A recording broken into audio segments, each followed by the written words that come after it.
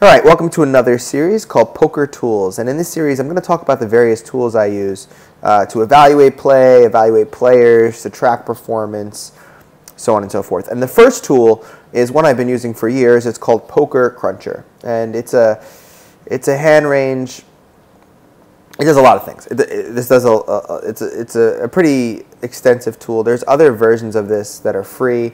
I like this because it's an iPhone application as well, and I'm used to this interface, and I'm used to using this. So essentially, what this application does is, depending on where you at in your game, the amount of things that you can do with this tool is extensive. Everything from, really advanced EV calculations and figuring out, what's the $sign value of a specific play, to just, for very beginner players, just randomly playing around. So for the beginner players or somebody who's never used a tool like this before, what this does is it's based on a simulation. So this runs something called a Monte Carlo simulation, which just basically runs something over and over and over again. So for example, if we see how aces do against pocket tens, and we calculate it, we'll see the numbers start to slowly change because it's running a Monte Carlo simulation, as you can see down here. So 81 to 18%. And some beginner players just don't really have a good foundational understanding. I don't think you need to be so crazy with the numbers.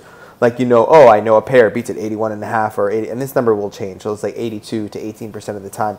But you should have a general familiarity with, how often hands do. And really, like, especially with multiple players in the hand. So like if there's 5 players in the hand, and let's say one person has aces, a person has tens, and these 3 players could have any random hands, you could calculate it, right? And that's pretty amateur, pretty basic stuff. Where this tool really comes in handy is basically not just seeing how well a hand does against another hand, because in poker you don't know. If you have ace king, you're not sure your opponent has ace queen or ace jack or whatever. You don't know what they have, but you're hopefully actively putting them on a range of hands, and that's what these tools do really well, right? So we can kind of say, like, all right, I think our opponent has ace 10 plus. We can add that, and then we could add like maybe tens plus, and then we can add like king queen, king jack, and then maybe king queen, queen jack offsuit.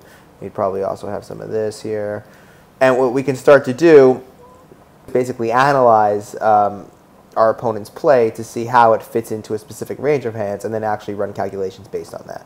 So there's really extensive things you can do with this, but I don't know where everybody's at. I think I'll maybe in later series I'll take you through like a full breakdown of a hand using this software. But if you've never used it before, I strongly recommend it. It's my preferred tool.